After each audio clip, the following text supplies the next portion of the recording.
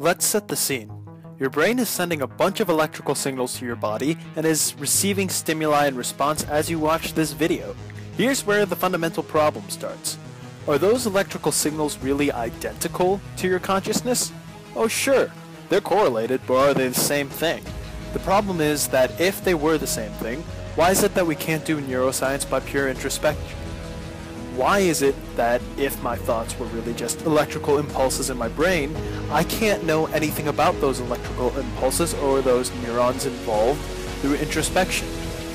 Atheist Sam Harris puts it like this. There's nothing about introspection that leads you to sense that your subjectivity is at all dependent or even related to voltage changes and chemical interactions going on inside your head. Okay, you can feel, you can drop acid, you can meditate for a year, you can do whatever you want to perturb your nervous system. You can feel yourself to be one with the universe, and at no point in that transformation do you get a glimpse that there's 100 trillion neurons in your head, or synapses in your head that are doing anything. Atheist philosopher Thomas Nagel says, if a mental event is really a physical event and nothing else, then a mental event, once its properties are sufficiently understood, should be sufficient for the taste of sugar, the feeling of pain, whatever it is supposed to be identical with. But it doesn't seem to be. It seems conceivable, for any physical event, there should be a physical event without any experience at all. Experience of taste seems to be something extra, contingently related to the brain state, something produced rather than constituted by the brain state. So it cannot be identical to the brain state in the same way water is identical to H2O. Let me give a few thought experiments to help set the scene. First, check out John Searle's Chinese room. In essence, he argues that knowing syntax isn't quite the same thing as consciousness, because one can know syntax without being conscious of what that syntax means. Check out John Searle's Chinese room, I'll link it in the comment description. I want to focus primarily on Mary the color scientist. Mary is a color scientist in the future who's locked in a black and white room her whole life and learns all the physical facts there are to know about color. She knows all the physical facts about how light goes through her eyes, about how the brain receives these signals, about how her neurons react, etc. Now the question is, would she know what the color red looks like without having any first-person subjective experience of red?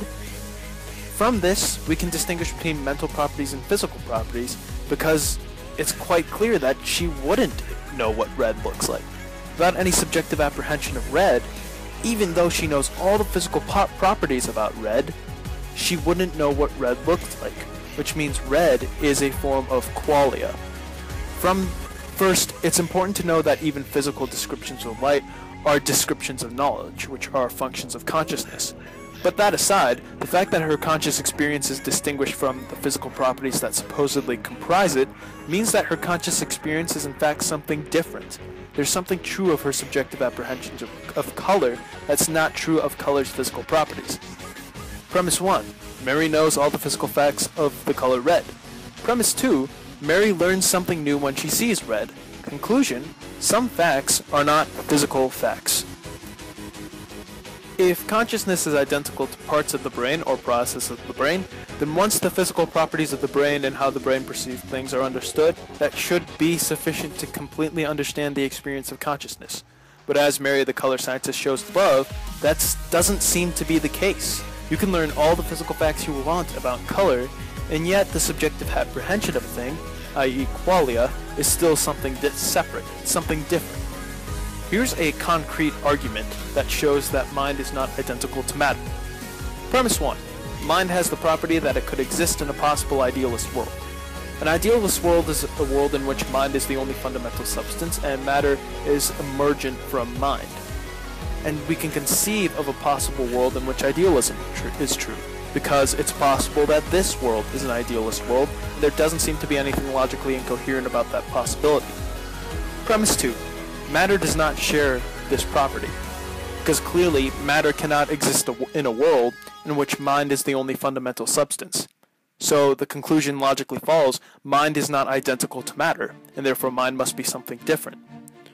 Well, why else can't the mind be a property or process of the brain?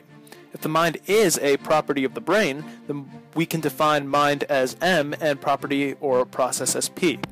If M equals P, then whatever is true of M should be true of P, whatever is possibly true of M should be possibly true of P, and in all possible worlds M should always equal P by Leibniz's law. Premise 1. It's possible that solipsism is true. Solipsism is the view that your mind exists and everything else is a projection of it. There's nothing incoherent about that possibility, though it is highly unlikely. Premise 2. There is a possible world in which solipsism is true. That follows from premise 1. Premise 3. Possible worlds cannot contain just processes or properties, but must also contain entities. You can't have a world with tall in it without there being anything tall. You can't have the water cycle without water, or evolution without anything evolving. Processes and properties must always exist alongside entities. Conclusion: there is something true of your mind, namely, it can exist in a possible world alone. That's not true of a process or a property, because it can't exist in a possible world alone. Thus, by Leibniz's law, they are not the same thing.